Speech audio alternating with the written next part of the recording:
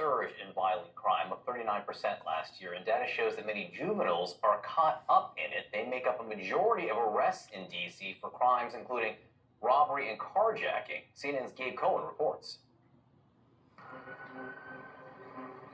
Fear has been growing in the nation's capital, the result of a violent crime surge, and an alarming number of kids are caught up in it. What do they say when it comes to carjacking or robbery? What are kids saying about it?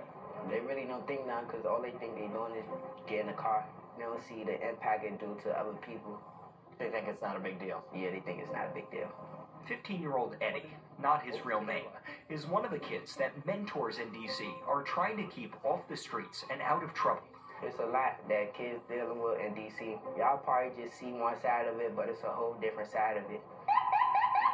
Violent crime in D.C. rose 39% last year. Carjackings nearly doubled.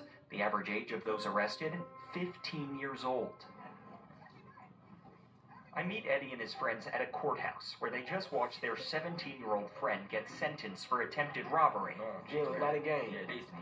Marcellus Queen brings them here to see the consequences of crime. He's been working with them as a mentor since another friend of theirs was killed. He's trying to keep things from getting worse, what they call crashing out. I've been in prison with men, and they on their 10-year sentence. At their 10 years on 30 years, and they just wish that they can restart. So I try to, make sure they don't have to get to that point where they have to restart. You're trying to intervene before one of them ends up in a courtroom. Mm-hmm. Eddie tells me he was shot last year when he was 14. He's not in school, another pervasive problem in D.C. Do you think there's a crisis right now with kids in D.C.? Definitely a crisis. I've never seen a 9-year-old and an 8-year-old pull armed robberies. I never seen 12-year-olds do the things that they had. Last fall, a 13-year-old boy was killed while police say he was trying to carjack an off-duty federal security officer. He had 9 prior charges for carjacking and robbery.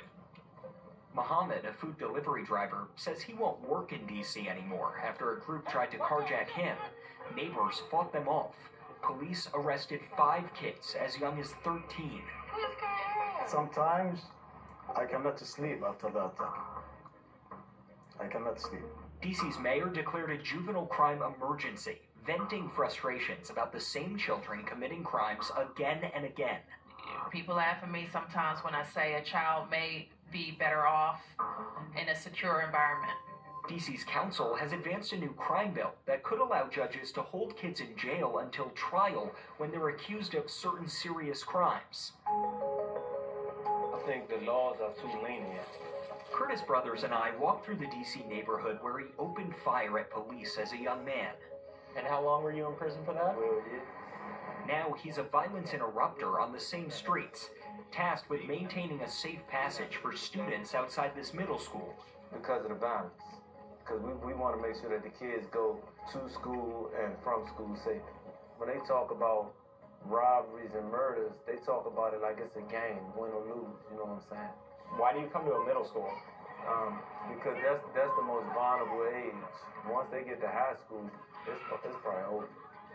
We sit in on a conflict resolution class for kids as young as 5 years old. The hope is to break the cycle.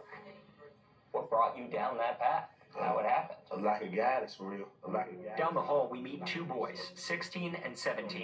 We agree to call them Dion and Steve, both previously incarcerated for gun possession and robbery. Court mandated to work with this program, mentoring other kids on conflict resolution. A lot of people crash out because they don't have the right guys. They don't got mentors. They ain't got nobody to talk to. It's just, everything is getting more fast-paced. They scroll on their phone. When they see, you did this and you stole a car, you can program the car like this, and whatever the case may be, that's going to influence them. They like, I'm hungry, I don't got no clothes, my brother locked up, my mother not doing nothing for me, so let me go do this. They're among the many that say D.C. can't just arrest and prosecute its way out of this crisis, a city still experiencing hypergentrification and stark pockets of poverty, worsened by the recent weight of extreme inflation on struggling families. and social media that's added a toxic layer to many vulnerable kids' lives. If they intervene way before to the point of crashing out, then it would never happen. Every single case you see 100 days missing in school, with no food in the household. Why does it have to take something so major to see, oh, okay, we're failing the kids? And the most saddest thing about it is they're willing to throw our kids away instead of fix our families. Gabe Cohen, CNN, Washington.